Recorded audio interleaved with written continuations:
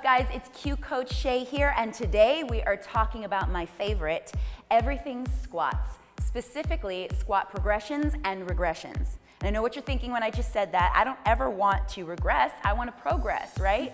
But sometimes you gotta take a few steps back, go back to the basics before you take that big leap forward. Because here are the facts. It's a competitive world out there in the fitness industry, and it's hard to get your attention. So all of us trainers and instructors are trying to come up with the coolest moves, with the coolest names, and the coolest patterns, and the coolest classes to get you off the couch and come work out with us. Well, it's working, but unfortunately, and I hate to burst your bubbles out there, not all of you are ready for all that crazy stuff. And when classes start to get popular and it goes from 20, 30, 40, 50 plus people, it gets harder and harder for us to give you the individual attention that you need. So if you're not working one-on-one with a trainer, I want to arm you with a little bit of information so you can take care of yourself. You don't feel like you have to tap out or back out or give up. Cool? All right. So we're gonna start from the top, the kind of stuff that you see in all those cool classes today and all those little Instagram videos. Squat jumps, right? They look a little like this. Everybody's seen this, and people do them differently. I like to drive my elbows back so I keep my chest up, my core engaged, and it gives me a little bit more momentum, right? Up off the floor, and there's 100 variations of this. You can do squat to one knee up, squat to tuck jumps, and all kinds of cool stuff. 360 jumps. There's one that looks like this. People give them cool names like alien squats, right? But before you can do that, you want to make sure that you've mastered the squat and you can land properly so you don't injure yourself. All kinds of fun stuff. The next one is sprawls and burpees. And those are two different things, and people, again, give them cool names. So this is what you want to look for. A sprawl is basically a squat to a plank. So you would come down, I'm gonna do it slow. You would come all the way down. Now your hips have to break 90 degrees. Hands have to come on the floor with the chest up, eyes forward. So I see a lot of this, I see a lot of this, I see a lot of this, right? It's gotta come all the way down here, hands on the floor, and then you shoot your feet back. A modification is to walk the feet back and walk them up. And then sometimes there's a jump at the top or a clap at the top. And then sometimes it's thrown in with some other combinations, some other exercises. A sprawl or a burpee is different. Same thing, come all the way down, but then you want to keep most of the weight in your legs, back in the heels, in your core. Hands are here for stability, and you kind of just let go, right? So your belly hits the floor. It's not a push-up. If you start relying on your arms, they're going to fatigue super, super quick, and you're not going to be able to do this as well. From here, you got to use your whole body to push up back to that squat. And again, there's often a jump or something at the top. Now, before you do any of these moves, there's a couple things you have to master. Planks, we did that the other day, so you can go watch my video. Squats, we're doing that today. You got to be able to do a push-up. You got to have the upper body strength. So before you just throw yourself into one of these exercises, make sure you've done a little homework. Make sure you've done them slowly on your own and go at your own pace. If you see everybody hitting it and they're doing 50 burpees, good for them. If you can't do it, but you can only do 3 to 5, well, that's even better. All right? So those are just some of the things that we start to see. Before we get there, I want to talk about a proper squat. There's a couple different foot positions, and I got bare feet on today so that you can see. There's the narrow, parallel, toes forward. This is probably the hardest because you have a narrow base, abs in tight. You want to send your hips back, weight in the heels, chest up, eyes forward. So you want to make sure that you can at least get to 90 degrees.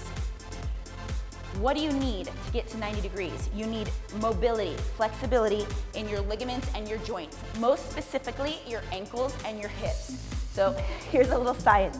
If you take care of your feet and your ankles and your hips, your knee will follow. This is a dumb joint. It was not made very well, and the most common injury is knee injuries. And I see a lot of people squatting, pushing the kneecaps forward over the toes with the heels lifting because they're tight up through their posterior chain. That means the back side of your body. So tendons are tight, ankles here, calves might be tight, lower back and hamstrings might be tight. So you gotta take care of yourself. You gotta work on your flexibility, your mobility, so that you can move with ease through this movement pattern, right? That's a whole other video. We've got some great stretching videos on here. Ariel, I know, does great stretching videos, so go check her out. get a little more flexible, and then work on your form with these squats here. All right, from there, once you've mastered the squat, then you can start adding variations. Kickbacks, knee ups, and you can add load. That means weight. For instance, if this was a bar, you might take it and put it up behind your back. It rests at the top of your shoulders. Chest up, same thing. And this is a broomstick. This is a broomstick. So if you have one of these in your house, this is a great way to practice. So chest up, shoulders wide, abs in tight. If you can do this without bending forward or collapsing in the upper back, you might be ready to add some weight. And then you increase it as you get better. Do not add more weight until you've mastered the body weight squat, and start light, right? And do not progress to the next level until you've mastered the level you're on. Another way to give yourself an assessment to see if you squat properly is to take this same broomstick or a dowel, take it behind you, grip it like so. You want it to touch the back of your head and your tailbone. There should be a slight curvature in your lower back. You want a neutral spine. So not this, and not really this. You don't want to tuck your tailbone all the way under. Right, from here, and you want to stand in front of a mirror where you can see yourself. You want to be able to lower all the way down, right, without collapsing forward, without this, and without that, which is hard for me to do, but a lot of people have this, right? So you want to work on that. Ways to improve that form are actually to work on your core, right? So squatting isn't just about the legs.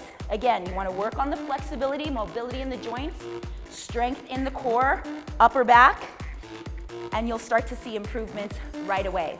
Now, if you've got an injury, perhaps you're a little older, something that prohibits you from bending all the way down at the knees, you may never be a good squatter. Makes me sad because I love squats, but life isn't over for you yet. There are plenty of other options that you can do to build power in your glutes and get a total body exercise. So don't just give up, choose another option. A lot of people don't know this, but if you can't squat, and there are a lot of non-squatters out there, a deadlift is a perfect option. Now, deadlift means that you're picking up weight dead off the floor. So a lot of exercises, you get momentum from here, right? You get that full range. Now, I don't have weight, I have the bar, and this is what you're gonna practice with first. Feet about hips distance apart or maybe a little wider. There's also an option to do a sumo deadlift. We're not gonna talk about that today. Roll your shoulders back. You want your scapula to depress, which means your shoulder blades, your little wings in your upper back come together. Abs in tight. You're gonna bend your knees slightly and come all the way forward. You wanna sort of shave your legs. So when you come up, and you definitely want to practice with a bar because, or a pole like this, because a lot of people get bloody shins and throw their backs out. Don't want to scare you, but it's true. Keep that chest up, shoulders back, erectors tight, lower back, and then you're going to come all the way up. This is the drive. Drive means you're pushing through your heels and pushing your hips forward, glutes engaged. That is super, super important. That lock at the top, you want those shoulders back. Squeeze your butt and push it forward so that the front of your thighs hits the bar. And just practice that. Now, if you've never done this before, you're gonna start to feel this in your glutes and your hamstrings without any weight. After a while, it's gonna get easy, so you're gonna have to add some weight. But this is a great total body exercise. Glutes, hamstrings, lats. Whoo, right? Looks like that. So that's your option if you can't squat. And if you're in a group fitness class where everybody's jumping around, you don't even need the bar. Do a couple of these, really, really squeeze tight, lock it at the top. Maybe throw in some jumping jacks or something that's familiar to you to get your heart rate up. Again, it's not gonna skyrocket as high, but you're gonna protect yourself and you'll be able to push through longer, and when you finally can do it, you're gonna crush it. Last option. And this is where most people should start. You're gonna come down to the floor to a bridge pose. So you want your feet about inner hips distance apart, not too far. Roll down. And we've all seen this before. We're like, yeah, this is a great booty toning exercise. But it's also an awesome option if you can't squat because it's basically the same movement pattern. A lot of people don't think about that. So from here, there's a couple ways to do it. Palms just flat by your side. I like to engage the upper back. This helps strengthen it for when you're going to squat and add load, and also for deadlifts. So you want to lift up your back, squeeze your shoulder blades together and push it back down into the floor. Pull your belly button in, walk your feet in close, and then you want to push your hips up. So drive up. You're going to have to do quite a few of these in order to start to feel it, but that's okay. So you just come to the top, you squeeze your glutes, hips come up. Don't overextend, not necessary, right? Once you get good at this, again, add variations. You can do it with one leg. So now you're working on stability, balance, core, right? And strength on one leg. And there's all kinds of options you can do here. You'll see a lot of them, but make sure you master this first. You can also start to load it up from the hips. So you would take a bar with the appropriate amount of weight, and then you'd get a little extra action. So this is a great option if you're not a very good squatter, but you want to build power and carve out your glutes, all right?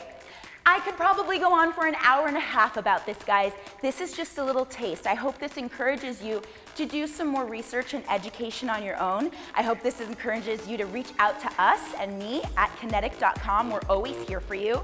Remember to be safe. It's form first.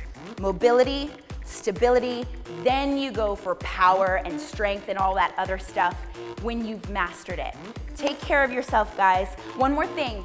Tweet me after this, hashtag AskShay, S-H-A-Y.